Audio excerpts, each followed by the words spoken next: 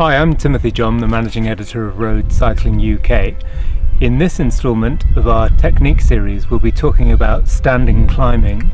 Standing climbing is used on especially steep hills, and lighter riders might find themselves standing before larger, more powerful riding buddies. Lighter riders find it harder to generate power, and they can do that by standing and climbing. Good standing climbing technique involves positioning your body weight behind the handlebars.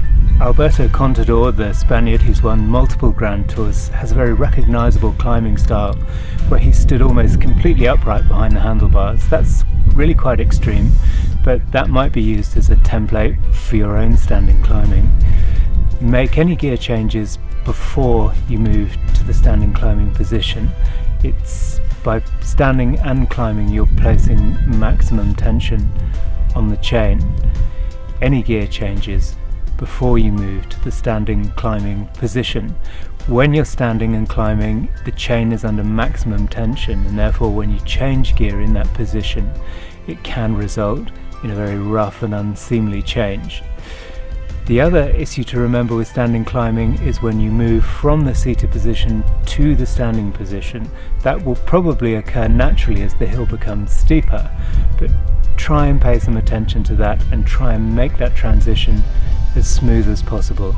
Once you're in the standing position, allow the bike to move with you. Don't lock your arms and try and control the handlebars like a robot. Stay loose in the arms, allow the bike to move naturally. Your handlebars shouldn't be swinging wildly from side to side like you are in a sprint.